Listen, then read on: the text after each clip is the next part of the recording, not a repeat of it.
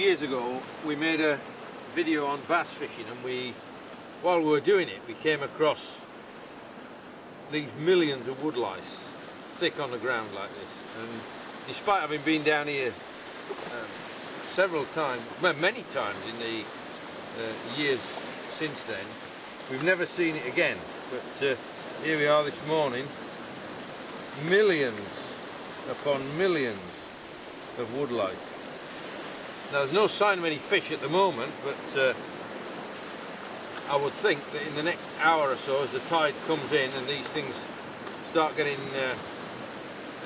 washed into the sea, although many of them are in there already, obviously in the edge, the fish will come in and feed on them. At least that's what we hope. And what sort of fly would you use to imitate those then, Mike? Well, I haven't actually got a specific woodlouse fly, but what I've caught fish on before is a little brown shrimp fly that's about the same size, with a sort of plastic back or carapace on it, you know, and it looks very much like one of these. But I mean, this is just solid wood lice. I suppose the biggest ones are about a couple of centimetres long, perhaps a little bit more, 2.5 centimetres long, and there are lots and lots of small ones as well. And when you catch a fish here, invariably it'll have been feeding on these, and its stomach will be absolutely stuffed with wood lice.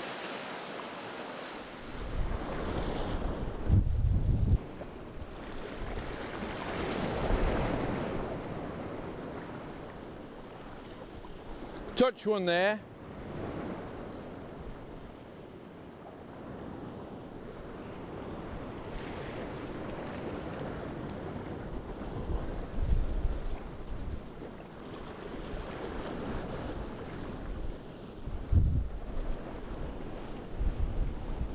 Surprisingly free of weed, really, isn't it? You can actually, you'd have a job fishing anything other than a fly near the surface in this stuff.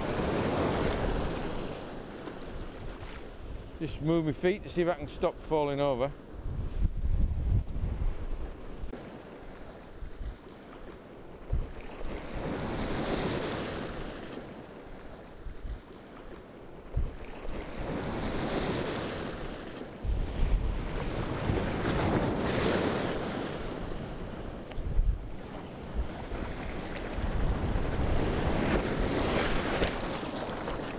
That was guaranteed, wasn't it?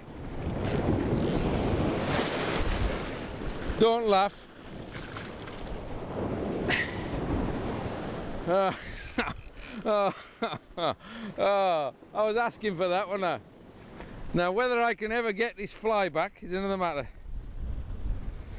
There's the end of the fly line just down there.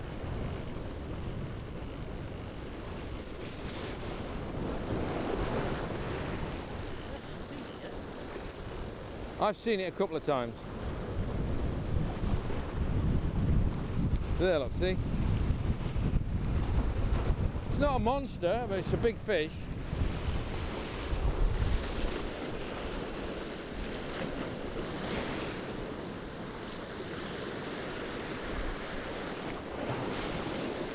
It's tired now, there's no doubt about that, but then so am I.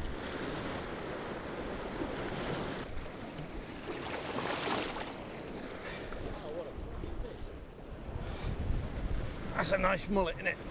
Right in the mouth, look. That's on one of them woodlouse flies. Brilliant. Whoa, what a battle. I better put it back, I suppose. At least it hasn't got spikes like bass.